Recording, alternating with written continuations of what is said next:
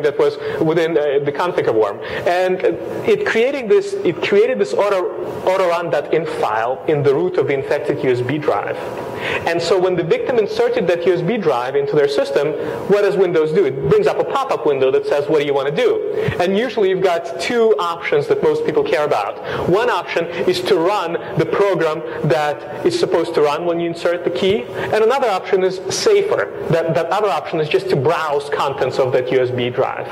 And look at the autorun.inf file that was on the configure infected USB key. This particular command specifies that the message the victim should be presented with to run the program actually states open file folder to view files. So you see, the victim is presented with this dialog box, and what are the two options? You can open folder to view files, or you can open folder to view files. Both seem pretty safe. And the victim is probably going to pick the first one. But the first one is actually tied to an action that runs the malicious program. So the attackers are getting really creative. There's some psychological factors here. They recognize that most people are going to pay attention to what's listed first, and probably going to click on that one. So that's very interesting. You've got these multiple levels of social engineering built into little things like dialog boxes, and somebody really put a lot of thought into this. Now here's another example of social engineering making use of these alternative channels of communication. And this is a story that appeared in the news, about maybe a month and a half ago. Gawker is a set of sites that are very popular. Gizmodo, anybody likes Gizmodo, right? They have a very popular blog about gadgets. So their sales department that sells advertisement on their blogs got an email from somebody who wanted to place ads on their site. And here's what that email looked like. The person emailed, and he claimed to be coming from a well-known media and advertising company. And he said that we want to place ads on your properties, and we want to do that by the end of this month. Anybody who works with sales, they recognize the importance of closing a deal by the end of this month. So the attacker said, the attacker made sure that they're going to get the salesperson's attention. Hey, you can close a deal at the end of this month, and the deal is pretty sizable, $25,000. So that caught the salesperson's attention. And so the attacker engaged them initially via email, but he was also very willing to talk on the phone with them. And that really helped lower the salesperson's guard. And in their interactions with the salesperson that spanned several days, they really got convinced that they're working with a real executive working for a real advertising company. And they got scammed because the ads that they were displaying, they looked like this. They were advertising Suzuki, but this was not a Suzuki-sponsored campaign because the ads were actually infecting visitors to this website with malicious software. So they were serving infected PDF files.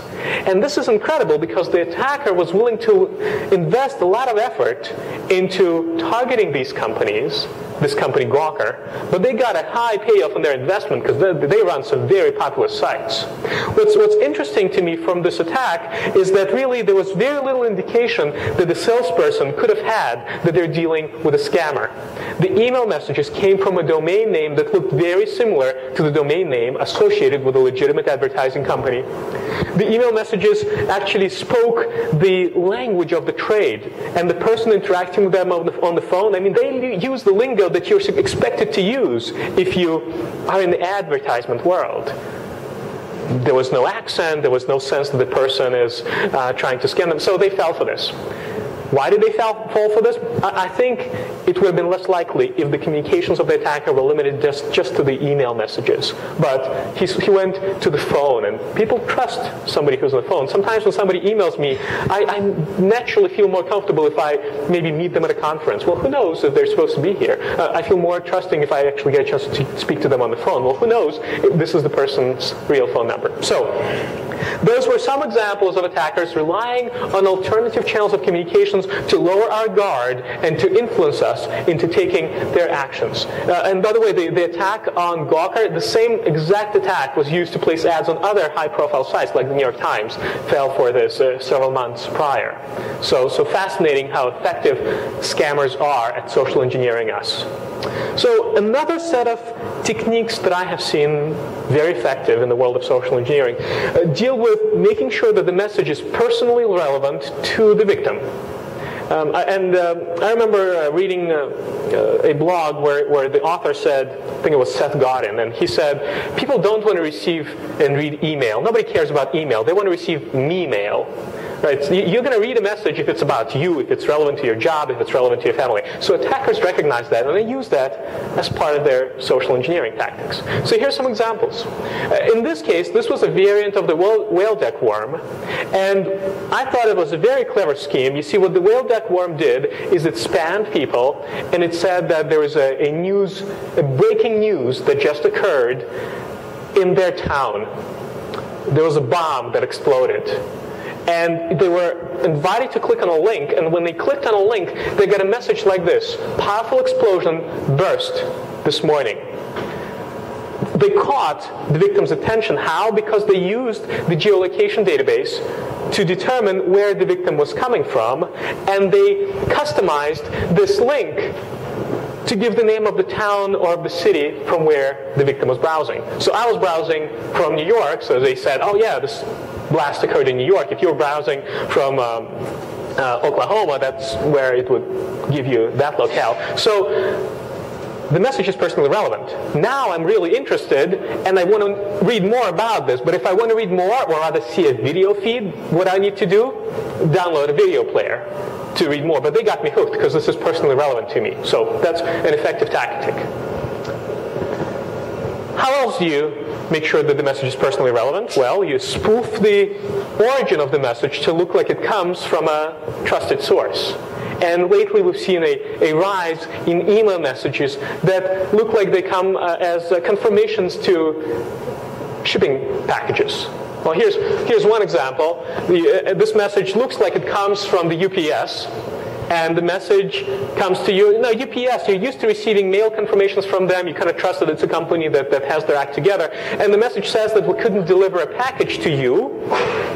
Now, when somebody tells me that they're trying to deliver a package to me, I want to get the package because I'm curious. Hey, free stuff. I didn't expect anything. I'd like to see what's in it. But guess what? They missed me. I wasn't home. And they're telling me that to get that package that came out of nowhere that I'm really interested in, I got to print this invoice copy and bring it to the UPS office. So if I print it, it's probably going to be a malicious executable or a malicious PDF file, and that's how they got me. There are two things that are going on here that are important for social engineering.